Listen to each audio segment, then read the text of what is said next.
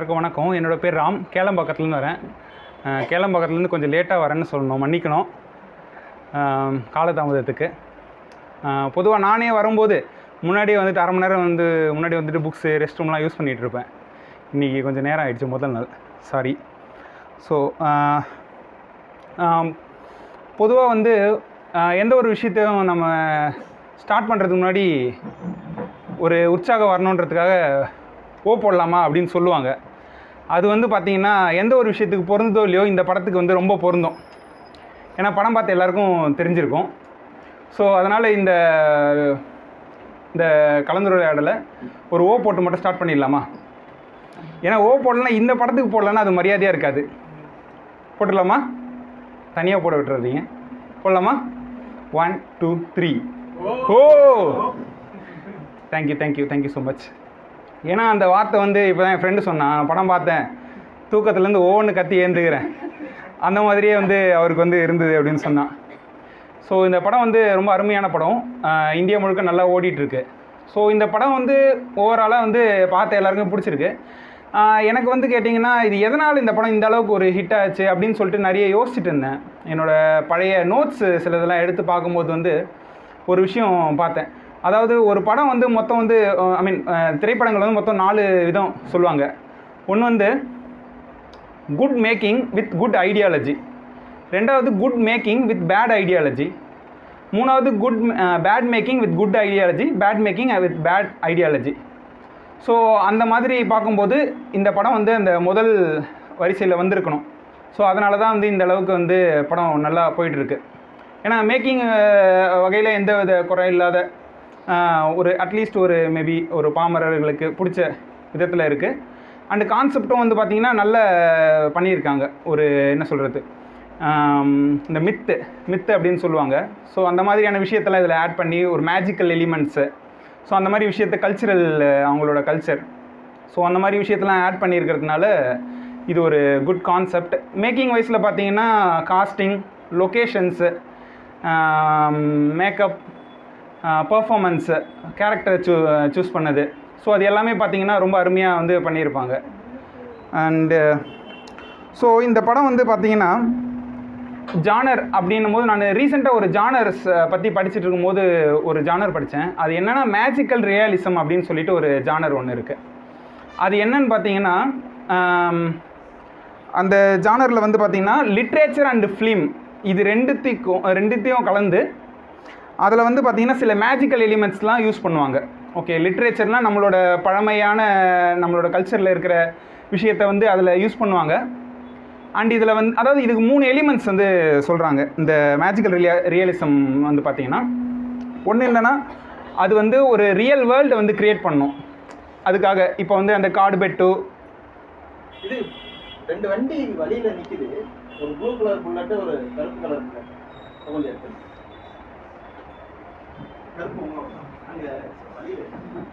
So அந்த மாதிரி ஒரு ரியல் வேர்ல்டு க்ரியேட் பண்ணணும். இந்த கார்டு பெட்டு, அப்புறம் அதை சுற்றி இருக்கிற அந்த இடம், அந்த மாதிரிலாம் ஒரு ரியல் வேர்ல்டு. அதுக்கப்புறம் இதில் பார்த்திங்கன்னா மித்தாலஜி, ஃபோக்லோர், ஹிஸ்ட்ரிக்கல், இதோட இன்ஃப்ளூயன்ஸ் இருக்கணும். அதாவது ஃபோக்லோர் அப்படின்னா என்ன சொல்கிறாங்கன்னா வாய் வழியாக கதை சொல்கிறது. ஓகேங்களா? ஒரு கதை ஒரு நடந்த சம்பவம் அது ஒரு மித்தாக இருக்கலாம், இல்லை ஒரு மேஜிக்கலாக இருக்கலாம், அந்த மாதிரியான ஒரு மிஸ்ட்ரியாக இருக்கலாம். இந்த மாதிரி விஷயம் வாய் வழியாக நம்ம சொல்கிறது. ஒருத்தர் சொல்லி இன்னொருத்தர் அது அவன் பார்த்துருப்பானான்னு தெரியாது, ஆனால் எனக்கு சின்ன வயசில் சொன்னாங்க அப்படின்ற மாதிரி ஒரு இது ரெண்டாவது. மூணாவது underlying social R political issue. இதான் மூணாவது எலிமெண்ட். இதை என்னென்னா கரண்ட்டில் இருக்கிற பொலிட்டிக்கலான என்ன இஷ்யூ இருக்குது அப்படின்னு சொல்கிறது. ஸோ இது அந்த மேஜிக்கல் ரியாலிசம்ன்ற ஜான்ராவோட அந்த 3 எலிமெண்ட்ஸ் இது சொல்கிறாங்க. ஸோ அந்த வகையில் இது அந்த ஜான்ராவில் பொருந்தும். இது ஒரு பேசிக்காக பார்த்திங்கன்னா இது ஒரு நல்ல ஒரு ஸ்ட்ரக்சர் உள்ள ஒரு படம். எந்த ஒரு படமும் நிறைய ஸ்ட்ரக்சரில் செட் ஆகும். அதாவது இப்போ ஃபில்ம் மேக்கிங் அந்த இதுவில் தெரிஞ்சவங்களுக்குலாம் இருக்கும். அதாவது 3 ஆக்ட் ஸ்ட்ரக்சர், 4 ஆக்ட் ஸ்ட்ரக்சர், அந்த மாதிரி சொல்லுவாங்க. எல்லா படமும் பேசிக்காக 3 ஆக்டில் பொருந்தும் பேசிக்காக. ஸோ அந்த மாதிரி இந்த படத்தில் இன்ட்ரோ செட்டப் அப்படின்னு சொல்லுவாங்க. அது இன்ட்ரோ, அதாவது யாரெல்லாம் கேரக்டர்ஸு, அவங்க என்னென்ன மாதிரியான அவங்களோட என்விரான்மெண்ட், அவங்களோட லொக்கேஷன்ஸ், வில்லேஜ், என்னென்ன கல்ச்சர், அதெல்லாம் காட்டுறது. ரெண்டாவது பார்த்திங்கன்னா இப்படியே படம் போயிட்டே இருக்கும். பிளாட் பாயிண்ட் 1ன்னு சொல்லுவாங்க. பிளாட் பாயிண்ட் ஒன்றுனா எல்லா கதாபாத்திரம் எங்கெங்கே இருக்கும், அதோட வேலையை பார்த்துட்டு இருக்கோம். அது எல்லா கதாபாத்திரம் ஒரு நேர்கோட்டில் வந்து மீட் பண்ணி அதை நோக்கி வந்து பயணிப்பாங்க. ஸோ இப்படி அந்த படத்தில் வந்து பார்த்திங்கன்னா ஒரு படம் பார்த்து அவங்களுக்குலாம் தெரிஞ்சிருக்கும், ஒரு ஃபெஸ்டிவல் ஒன்று நடந்துகிட்ருக்கும். ஸோ அதுக்கு முன்னாடி வந்து ஹீரோ வந்து அவர் தனியாக ஊரில் சுற்றிட்டு இருப்பார். அந்த ரேஞ்சர் வந்து அவரோட காட்டில் வந்து அவர் வந்து அந்த மரம் வெட்டுறது அதெல்லாம் வந்து தடுத்துட்டு இருப்பார். அந்த லேண்ட்லார்டு அவங்க வந்து தனியாக அவரோட வேலையாக இருப்பாங்க. ஸோ அந்த ஃபெஸ்டிவலில் தான் வந்து முதல்ல இவங்க 3 பேரும் ஒரு கிளாஷ் ஆகும். அந்த கிளாஷ் ஆனதுக்கப்புறம் தான் வந்து இவங்க எல்லாம் ஒரே நேர்கோட்டில், அந்த ரேஞ்சருக்கு இந்த ஹீரோ மேலே வந்து ஒரு பிரச்சனையாகும், ஹீரோவுக்கு வந்து ரேஞ்சரை பிடிக்காது, லேண்ட்லார்டு வந்து இவனுக்கு ஹெல்ப் பண்ணணும்னு நினைப்பான். ஸோ அந்த மாதிரி. ஸோ இது வந்து பிளாட் பாயிண்ட் ஒன்னாக வந்து நான் என்னோட புரிதலில் நான் அதை எடுத்துக்கிட்டேன். அங்கேருந்து எல்லோரும் ஒரே நேர்கோட்டில் பயணிக்கிறாங்க. அடுத்து வந்து பிளாட் பாயிண்ட் 2 அப்படின்னு வந்து சொல்லுவாங்க. பிளாட் பாயிண்ட் 2னா இப்படியே, அதாவது அந்த பிளாட் பாயிண்ட் 1க்கு அப்புறம் நடக்கிறது கான்ஃபரன்டேஷன் அப்படின்னு வந்து சொல்லுவாங்க. இதில் வந்து பார்த்திங்கன்னா அந்த அந்த ஒரு முதல் கிளாஷ் நடந்ததுக்கப்புறம் என்னென்ன விஷயம் நடக்குது அப்படின்றது அந்த கான்ஃபரன்டேஷனில் போகும். அவங்களுக்குள்ள மறுபடியும் இன்னொரு அதை விட பெரிய கிளாஷாக இருக்கலாம். அப்புறம் வந்து லவ் அந்த மாதிரி விஷயம்லாம் போயிட்டுருக்கும். அப்போ வந்து பிளாட் பாயிண்ட் 2 அப்படின்னு ஒரு விஷயம் இருக்குது. அது என்னென்னா அது வந்து கிளைமேக்ஸ் நம்மளை வந்து நகர்த்தி கொண்டு போகணும். ஸோ அந்த பிளாட் பாயிண்ட் 2 எங்கே அப்படின்னு வந்து பார்த்திங்கன்னா அதாவது அந்த லேண்ட்லார்டு வந்து அந்த குருவான்னு சொல்லிட்டு ஒருத்தர் இருப்பார், அவர் வந்து கொலை பண்ணுற சீன் ஒன்று வரும். ஸோ அதுக்கு முன்னாடி வந்து பார்த்திங்கன்னா நார்மலாக வந்து அந்த பிரச்சனை, அவனை வந்து இது பண்ணுவான், மரம் வெட்டுவாங்க, மேலே விழுவான், அந்த மாதிரியான விஷயம்லாம் இருக்கும். ஸோ அந்த பிளாட் பாயிண்ட் 2 அங்கே கொலை பண்ணதுலேருந்து தான் மறுபடியும் கதை வந்து வேறு ஒரு திசையை நோக்கி மூவ் ஆகும். அதாவது கிளைமேக்ஸு நம்மளை கொண்டு போகிற பாயிண்ட் தான் பிளாட் பாயிண்ட் 2. அது வந்து பிளாட் பாயிண்ட் 2. அதுக்கப்புறம் நடக்கிறது கிளைமேக்ஸ். கிளைமேக்ஸில் என்னென்னா வந்து சிவா வந்து அந்த லேண்ட்லார்டை வந்து கொல்லணும் அப்படின்றது தான் வந்து இது. ஸோ இதுதான் ஒரு ஸ்ட்ரக்சராக வந்து நான் வந்து பார்த்தது. ஸோ ரொம்ப நல்லா இருக்குது. அதுக்கப்புறம் நான் அதில் இருக்க ஒரு சில சீன்ஸு, அதாவது நம்ம வந்து பார்த்திங்கன்னா எந்த ஒரு விஷயத்துலையும் ஏன் அது நடந்துச்சு, இந்த விஷயம் ஏன் நடந்துச்சு அப்படின்ட்டு படத்தில் மட்டும் இல்லை, எதில் இருந்தாலும் முதல்ல நம்ம கேட்குற கேள்வி அதுதான், ஏன். அதுக்கப்புறம் தான் வந்து யார் அப்படின்ற வந்து கேட்போம். ஸோ அந்த ஏன்ற கேள்வி வந்து ரொம்ப முக்கியமானது. ஸோ அதனால படத்தில் இருந்த சில சீன்ஸ் வந்து ஏன் அந்த மாதிரி வச்சுருக்காங்கன்னு அந்த ரைட்டிங் பேசிஸில் நான் ஒரு சில விஷயம் வந்து சொல்லணும்னு நினைக்கிறேன். ஸோ இப்போ அந்த படத்தோட ஒன்லைனர் எடுத்துக்கிட்டிங்கன்னா பார்த்தவங்களுக்கு தெரிஞ்சிருக்கும். ஒரு ராஜா இருப்பார், அவருக்கு லைஃப்பில் அமைதி இருக்காது. அவர் வந்து ஒரு கடவுளை வந்து என் கூட இருந்தால் அமைதி கிடைக்கும்னு சொல்லி கேட்பார். அந்த வில்லேஜஸ் மக்கள்லாம் என்ன சொல்லுவாங்கன்னா, இல்லை எங்களால் தர முடியாது, அதுக்கு பதிலாக நான் வேணால் உங்களுக்கு ஒரு லேண்டெலாம் தரேன் அப்படின்னு சொல்லிட்டு அந்த கடவுள் வந்து அந்த வில்லேஜஸோட கடவுள் வந்து சொல்லுவாங்க. வில்லேஜோட கடவுள் வந்து 2 பேர், ஒருத்தர் வந்து பஞ்சுருளி அப்படின்னு ஒருத்தர், இன்னொருத்தர் வந்து குலிகா அப்படின்னு சொல்லிட்டு. பஞ்சுருளி அவர் காடு, குலிகா அவர் காடு. அவர் GOD, GUARD, அவரோட செக்யூரிட்டி மாதிரி இவர். ஸோ இதுதான் வந்து நடக்கும். அந்த மாதிரி லேண்டை கொடுத்துருவாங்க. ஆனால் அவங்களோட ப்ரீடெசஸர்ஸ், அவங்களோட வம்சாவளிகள் வந்து பார்த்திங்கன்னா நம்ம தாத்தா கொடுத்த லேண்டு நமக்கு வேணும், ஏன்னா அந்த லேண்டோட மதிப்பு அதிகம் அப்படின்னு சொல்லிட்டு நினைப்பாங்க. அப்போ எப்போல்லாம் வந்து அந்த மாதிரியான ப்ரீடெசஸர்ஸ் அவங்களோட லேண்டை வந்து திரும்பி வாங்கணும் அப்படின்னு நினைக்கிறாங்களோ அப்போல்லாம் வந்து அங்கே வந்து ஒரு சம்பவம் நடக்கும். அந்த சம்பவத்தால் அந்த எண்ணம் வந்து கைவிடப்படும். இதுதான் ஓவராலாக நான் என்னோடய புரிதலில் வந்து பார்த்தது. ஓவராலாக மூவி எடுத்தாலும் பார்ட்டாக நம்ம எடுத்துக்கிட்டாலும் அதுதான். ஸோ இது ஒன்று. இன்னொன்று வந்து படத்தில் வந்து உக்ர ரூபி அப்படின்னு சொல்லிட்டு ஒரு காடு வந்து சொல்கிறாங்க, அதாவது குலிகா அப்படின்னு சொல்லிட்டு வருவாங்க. அவங்க வந்து அந்த பஞ்சுருளி தான் மெயின் காடு. இட்ஸ் அ ஃபார்ம் ஆஃப் இது போர்னா வைல்டு போர், அதாவது காட்டு பன்னி, அதுதான் அந்த கடவுள் பஞ்சுருளின்னு. அவங்களோட செக்யூரிட்டியாக மாதிரி இருக்க ஒரு காடு தான் குலிகா. முதல் சீன்லேயே வந்து சொல்லிவிடுவாங்க, இந்த மாதிரி வந்து நான் மன்னிச்சாலும் என்னோடய காடு, என்னோடய செக்யூரிட்டியாக என்னோடய நண்பன் குலிகா வந்து மன்னிக்க மாட்டாங்க அப்படின்னு சொல்லிட்டு. ஏன்னா பெரிய பெரிய ஆளுங்க வந்து அவங்க வந்து பார்த்திங்கன்னா கூட்டத்தில் நம்ம போனால் கூட அவங்க வந்து அமைதியாக தான் இருப்பாங்க. அவங்களை சுற்றி இருக்கிற ஆளுங்க வந்து நம்மளை வந்து தடுப்பாங்கள்ல, அந்த மாதிரியான ஒரு கேரக்டர் அந்த குலிகான்ற கேரக்டர். ஏன்னா முதல்ல சொல்லிவிடுவாங்க, நான் வந்து உன்னை மன்னிச்சு விட்டாலும் விட்டுருவேன், ஆனால் குலிகா வந்து விடமாட்டான் அப்படின்னு முதல்ல சொல்லிவிடுவாங்க. நமக்கு அங்கேயே வந்து நீங்கள் அங்கேயே பார்த்தீங்கன்னா படத்தோட என்டையர் இது வந்துடும். ஏன்னா எண்டில் வந்து பார்த்தீங்கன்னா அந்த குலிகான்ற கடவுள் தான் வந்து அந்த லேண்ட்லார்டை வந்து அழித்து அந்த இது முடிக்கிறது. ஸோ இது இன்னொன்று வந்து இந்த படத்தில் வந்து நான் சொன்ன மாதிரி ஃபோக்லோர் அப்படின்றது வந்து என்னென்னா வாய் வழியாக சொல்லப்பட்ட கதைகள். ஓகேங்களா? இந்த படத்தில் வந்து பார்த்தீங்கன்னா நரேஷன்ஸ் தான் வந்து இருக்கும். நமக்கு என்ன தான் விஷுவல்ஸாக இருந்தாலும் நீங்கள் பிரித்து பார்த்தீங்கன்னா நரேஷன்ஸ் தான் இருக்கும். ஏன்னா முதல்ல வந்து ஹீரோவோட அப்பா அப்படின்னு வச்சுங்க, ஹீரோட அப்பா கேரக்டர் அவர் வந்து மறையிற கதை வந்து பார்த்திங்கன்னா சாரி, அந்த ராஜா வந்து அந்த கடவுளை வந்து எடுத்துகிட்டு போயிட்டு அதுக்கு பதிலாக லேண்டு கொடுக்குற கதையை வந்து ஹீரோவோட அப்பா வந்து ஹீரோ சின்ன வயசில் இருக்கும்போது சொல்லுவார். இது நரேஷன் 1. அதுக்கப்புறம் வந்து அந்த ஹீரோவோட அப்பா வந்து அந்த கோலாட்டம் ஆடும்போது என்ன நடந்தது, அந்த இன்னொரு லேண்ட்லார்டு வந்து ரத்தம் கக்கி சாவார், இவர் மறைஞ்சிருவார். இந்த கதையெல்லாம் வந்து பார்த்திங்கன்னா அந்த வில்லேஜில் இருக்கிற ஒரு ஆள் வந்து அதில் சுந்தர்னு ஒரு கேரக்டர் வரும், போலீஸ்கிட்ட அடிக்கிறாங்கிற மாதிரியே ஒரு கேரக்டர் வரும். அந்த கேரக்டருக்கு கதையாக சொல்லுவாங்க. ஸோ அங்கேருந்து இப்போ 2 நரேஷன் முடிஞ்சுது. 3வது நரேஷன் ஆரம்பிக்குது. 3வது நரேஷன் நமக்கு கதையாகவே நடக்குது. அதுதான் அந்தந்த காடுபெட்டு சிவான் ஹீரோவோட கதை. ஸோ இதை பார்த்திங்கன்னா இது வந்து எப்படின்னா கடைசியில் பார்த்திங்கன்னா இது எல்லாமே வந்து ஒரு கதையாக அந்த சுந்தர்ன்ற கேரக்டர் வந்து சொல்கிற மாதிரி இருக்கும். ஸோ இதை வந்து எப்படி நம்ம எடுத்துக்கலாம்னா, என்னோடய புரிதலில் இது வந்து ஒரு நடந்த விஷயமா இருக்கலாம், இல்லைனா அந்த பர்சன் வந்து இன்னொருத்தருக்கு சொன்ன மாதிரி இருக்கலாம். ஸோ இதுதான் வந்து அதாவது ஃபோக்லோர்ன்றது வாய் வழியாக சொல்லப்பட்ட கதைகள். இந்த மாதிரி 3 நரேஷனாக வந்து இந்த என்டையர் மூவி வந்து பிரிக்கிறாங்க. இது ஒன்று. அதுக்கப்புறம் வந்து அந்த ஹீரோவோட எனக்கு இன்னொரு சந்தேகம் இருந்தது. ஹீரோவோட அப்பாவும் வந்து அந்த கோலாட்டம் ஆடும்போது மறைஞ்சு போயிடுறாரு, ஹீரோவும் கடைசியில் மறைஞ்சிடுறாரு.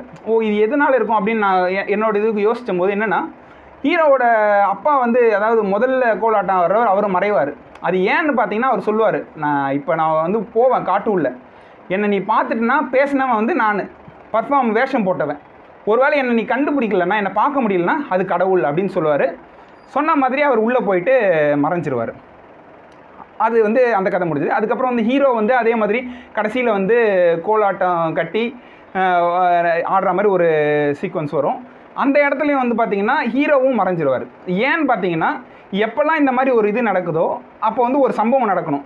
இப்போ இந்த அறையின் 305 கடவுள்னு ஒரு படம், அந்த படத்தில் வந்து பார்த்திங்கன்னா பிரகாஷ்ராஜ் வந்து முதல்ல வந்து அப்படியே வெள்ளை கலர் ட்ரெஸ் போட்டுட்டு வந்து சொல்லுவார், நான் தான் கடவுள். நம்ப மாட்டாங்க. அப்போ என்ன பண்ணுவார்னு பார்த்தீங்கன்னா அவர் வந்து கிருஷ்ணர் மாதிரி மாறுவார், புத்தர் மாதிரி மாறுவார்.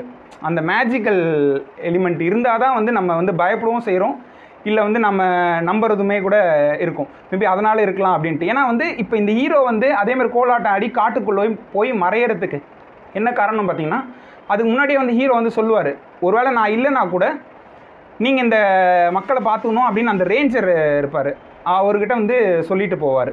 ஸோ அவர் வந்து அவரோட கேரக்டர் எப்படி டிசைன் பண்ணியிருக்காங்கன்னா, அவர் வந்து சாமி கும்பிடாத ஒரு ஏத்திஸ்ட் மாதிரியான ஒரு கேரக்டர். ஏன்னா அவங்க 2 பேரோட பேசிக்கும் போது சொல்லுவாங்க, நான் கூட காது கொடுத்து கேட்டால் கடவுள் பேசுகிறது எனக்கும் கேட்கும் போல் அப்படின்னு வந்து சொல்லுவார். ஸோ அந்த மாதிரி ஒரு விஷயம் நடக்கும்போது ஆப்வியஸாக அவங்க வந்து நம்பி தான் ஆகணும். ஸோ அந்த நம்பிக்கையின் பேரில் இதுக்கு மேலே அந்த வில்லேஜஸை வந்து இவர் வந்து பார்த்துக்கலாம் அப்படின்றதுக்காக இருக்கலாம்.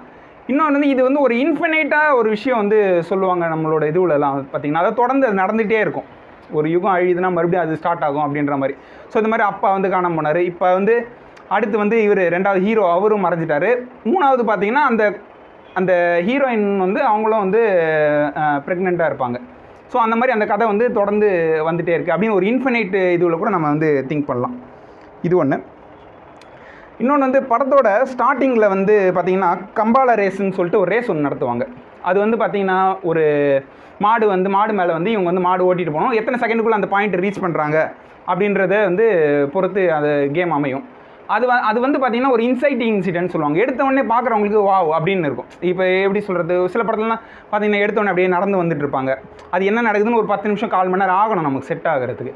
ஸோ அந்த மாதிரி இல்லாமல் எடுத்தவொடனே ஒரு ஆடியன்ஸை வந்து உட்கார வைக்கணும்.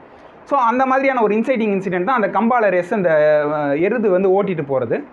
அதிலே வந்து பார்த்திங்கன்னா படத்தோட மொத்த ஒரு விஷயத்தையும் வந்து அதில் வந்து சொல்லிடுறாங்க. எப்படின்னா இப்போ அவங்க வந்து நம்மளை நம்ப வைக்கிறாங்க, அந்த ஹீரோ வந்து எவ்வளோ ஸ்ட்ராங்கான ஒரு ஆள். அந்த என்டையர் வில்லேஜில் ஜென்ரலாக ஹீரோன்னாலே நம்ம வந்து நம்பிடுவோம். ஆனால் அவங்க அதுக்கும் வந்து ஒரு விஷயம் வைக்கிறாங்க, அந்த ரேஸ் வந்து அவ்வளோ உடல் சக்தி வேணும்.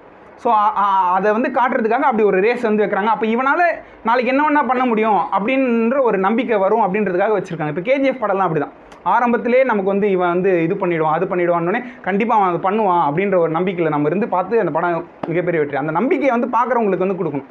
ஸோ அதனால் அவன் வந்து எவ்வளோ உடல் சக்தி இருக்குது அவனுக்கு அப்படின்றது காட்டுறதுக்காக அந்த சீனை வச்சதான் வந்து என்னோடய புரிதல். அதிலே வந்து பார்த்திங்கன்னா இன்னொரு விஷயம், அந்த மெடல் வந்து இவன் வந்து 2வது தான் ஜெயிச்சாங்க, ஃபஸ்ட்டு இல்லைன்னு சொல்லிவிடுவாங்க. அப்போ வந்து ஒரு பெரிய ஃபைட்டு வரும். அது ஜென்ரலாக எல்லோரும் வந்து இல்லைன்னா சொல்கிற ஃபைட்டு தான்.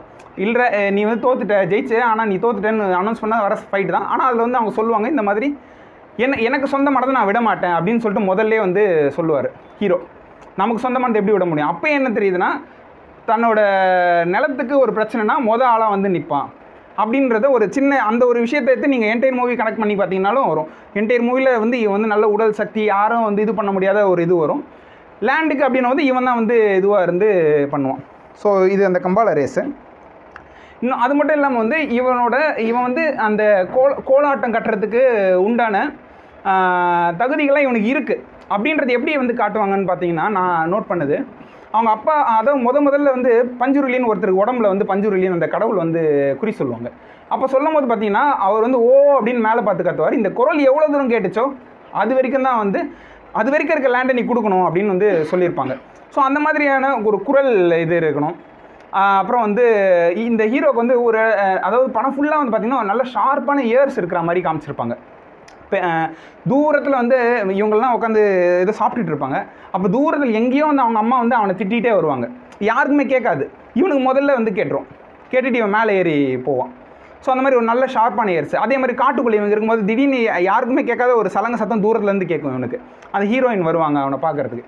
ஸோ இது வந்து ஏன் காட்டுறாங்கன்னு பார்த்தீங்கன்னா, என்னோட புரிதலில் கடைசியில் சீனில் வந்து பார்த்திங்கன்னா அங்கே அவ்வளோ பெரிய இது இருக்கும், ஒரு ஃபாரஸ்ட்டு, அந்த கடைசியில் ஹீரோ வந்து கோலாட்டம் கட்டி ஆடும்போது ஒரு திருவிழா நடந்துகிட்டு இருக்கும்போது அவருக்கு மட்டும் ஒரே ஒரு குரல் வந்து கேட்கும். யாருன்னு பார்த்தீங்கன்னா அவங்க அந்த அப்பா வந்து காட்டில் போய் மறைஞ்சார்ல, அவர் வந்து அந்த ஓன்னு சொல்கிற அந்த சத்தம் வந்து கேட்கும்.